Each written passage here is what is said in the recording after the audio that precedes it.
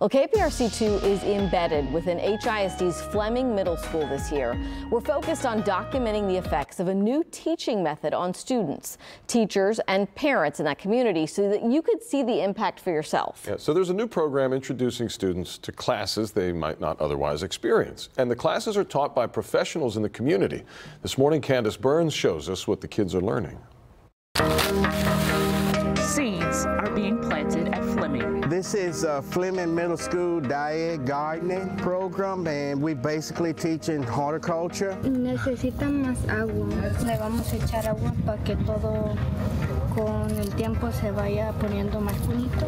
The school is located in Houston's 5th Ward, an area the USDA calls a food desert, meaning it's difficult to find affordable or good quality fruits and vegetables in the neighborhood. We hope the kids will go home and share this information with their parents, that their parents might get into the gardening with them. They could grow a garden salad in a container even if they live in an apartment.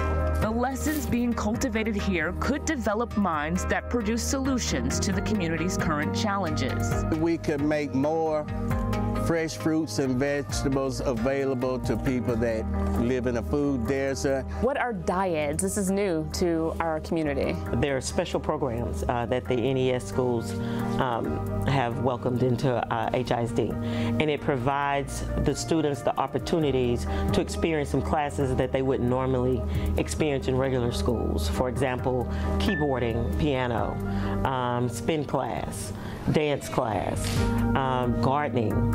So there was nothing like this at Fleming before? No, not at all. What were the normal, extracurricular activities that kids had before this? PE and PE. No band?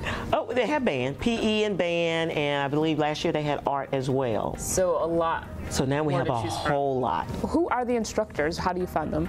So they're actually community members. The DYAD program locates people who have an interest in certain areas. For example, if you're a chef and you want to come teach cooking, then they pay you to come be a consultant, a DYAD consultant, and do cooking.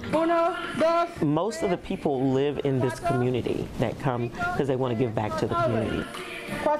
Just gently play.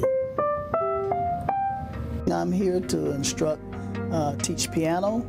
I also teach songwriting as well as music production.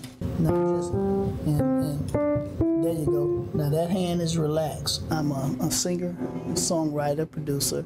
I sing throughout a lot of venues here in Houston. Exactly, play another G. I had to look for an opportunity to play somewhere to find a piano, and I taught myself. But here, the kids have an opportunity to just come to school, come to class, and learn to play. And who knows what doors that might open? Oh yes, oh yeah. I think it's important that they realize that there are other things that they could do once they become an adult. So I think the DYAD program is a really good program to help the scholars. We hope that this will stay with them for life. Candace Burns, KPRC2 News.